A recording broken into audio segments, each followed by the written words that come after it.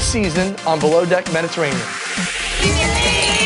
I absolutely love Croatia. It's just so magical. This is why you let the captain decide where you're going. It's my first time in Croatia, and it's awesome.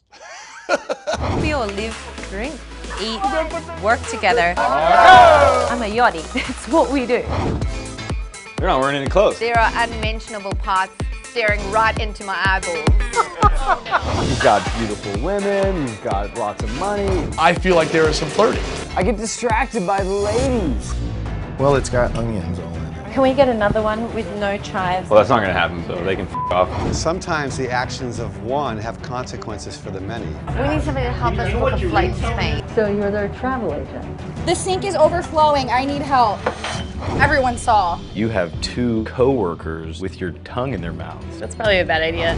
Is this like a threesome? I've never hooked up with a crewmate. It'll make all of us look bad. If I want to go around and everyone on this boat, that's my prerogative. I kissed a whore. Thanks for your support, Lauren. Why don't you go Ben?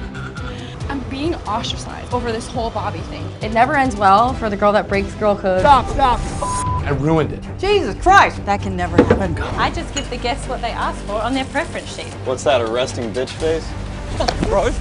No. Oh, God. Don't be a smartass. Don't tell me what to do, Bobby. I feel this season you've been a lousy chief stew. Guys, you're not looking at the new lead deckhand. You guys have had relations. It's a conflict of interest. That is leadership 101. You cannot cross that line. Did you want to go speak to Captain Sandy about it? Bobby, get over it, bro. Holy sh! What was that? Croatia doesn't deserve all of this drama. There's blood everywhere. Look it up and don't bring it on deck. Are you kidding me? Off. Yeah, this is definitely helium.